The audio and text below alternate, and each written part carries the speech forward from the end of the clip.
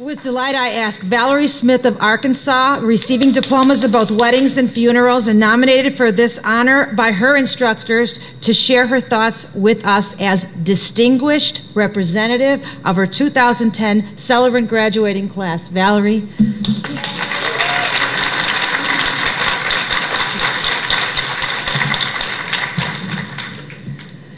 I tried to do all of my exercises I learned yesterday, but I'm not sure they're working, so please bear with me. Do you know I can no longer look at a movie or watch a movie or read a book without thinking about the stages? To the dismay of my husband, I will declare, this is clearly the departure stage. Next will come the initiation. I wonder what will happen in the return. Today, I can no longer look at a person without wondering what is their story. Joseph Campbell appropriately titled his book, The Hero with 1,000 Faces. We look in this room and we've traveled through oceans and rivers and lakes. We have journeyed.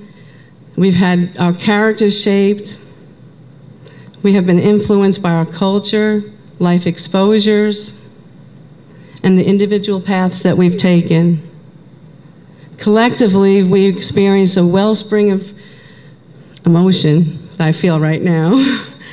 We have learned that we are all heroes, each with our own story to be told.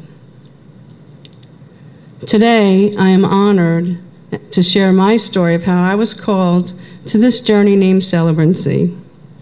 It is through my story that I hope to pay tribute to my inspirational teachers, our wonderful foundation, and most especially to you, my fellow classmates.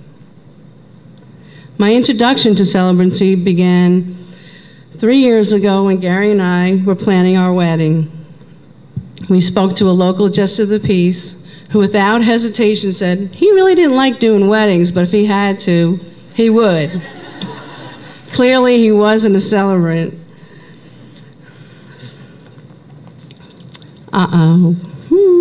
As fate would have it, a day before we were leaving on our trip, on a whim, I made a quick search on the internet and was brought to a website named Weddings by the Sea. There I found a wonderful woman named Alma Rose, a former graduate of CF&I. She beautifully described her mission as a celebrant and offered wedding venue, ritual, and vow suggestions. My eye was drawn to the venue, Butterfly Beach, and to the ritual of the sand dollar blessing. Sometimes things are set in motion that we don't completely understand. But when you feel this fascinating thrill go through your body, you know you're onto something. You see, Alma was the name of my deceased grandmother. After her death, my family picked the symbol of the butterfly to represent her. My grandfather was the first person to teach me the legend of the sand dollar.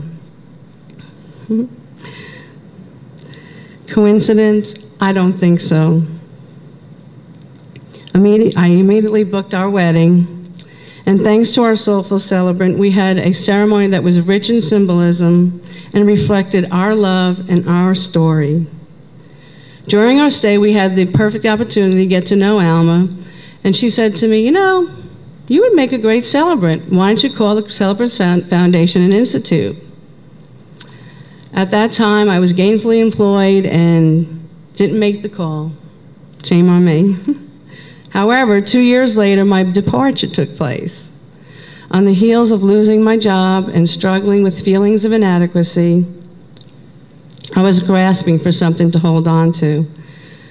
I had a lot of time for self-reflection, and I realized I wanted to do something that would make a difference in life, to give back to my community and fill my heart with joy. It was then I heard the soft voice say, "Celebrate. Now is the time." My call to adventure began when I contacted the Celebrant Foundation and Institute. I spoke to a very lovely Cindy Reed and a very enthusiastic Charlotte Hewlett.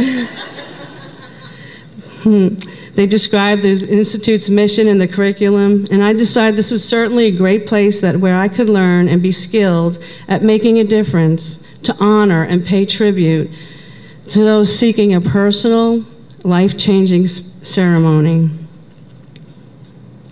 I never would have imagined when I first enrolled at CF&I the flood of life-changing events that were set in motion. You see, this is the first time I had been back to school in 30 years. So I figured a chat class, how bad can that be? I could wet my feet and it would be okay. Or so I thought. As I read through the course requirements during independent study, the very lovely Cindy Reed suddenly became the great taskmaster. And Van Gennep actually became something loathsome. Refreshing waters came from the inspiration and guidance of my treasured teachers, Peggy Lewis, Lamire Martin, and Marta Adebato, along with the insightful and sometimes comical comments from my classmates. You know who you are. You were my amulets, protecting me and giving me the power to continue on my journey. My initiation continued through the fundamentals chat class. Our class was so empowering. I experienced a monsoon of emotion as we delved into symbolism, becoming so aware of the sheer beauty of my classmates when we openly shared our symbols. Mine was the sand dollar, and the butterfly, the symbols that led me to and fed me through my transformation. Yet I could not have imagined a hearth, a music clef, a zebra, a glass box, unveiling such heartfelt and personal stories. I was instantly connected, and I was reminded we all have a story to tell. Each of fundamentals class unleashed a whole new level of understanding in ceremony and ritual. I was touched deeply to the bone, mindful how sadly we've been departed as a society. As a society marking life-changing events, that is. How we thirst for recognition, healing, and encouragement, and most importantly, celebration.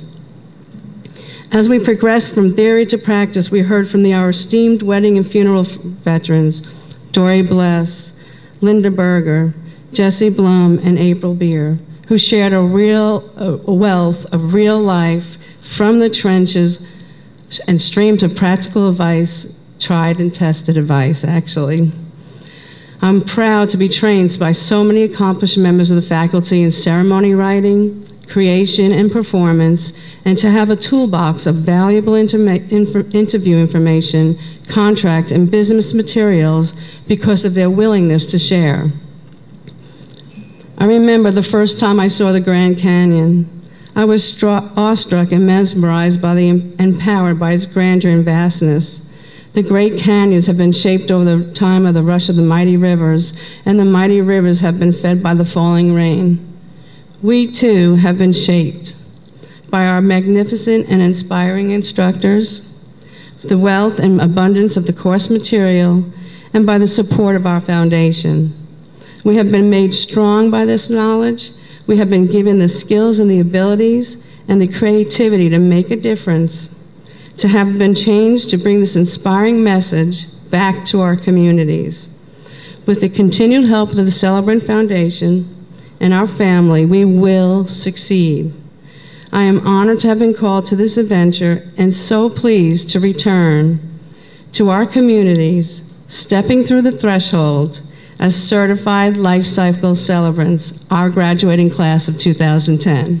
Thank you.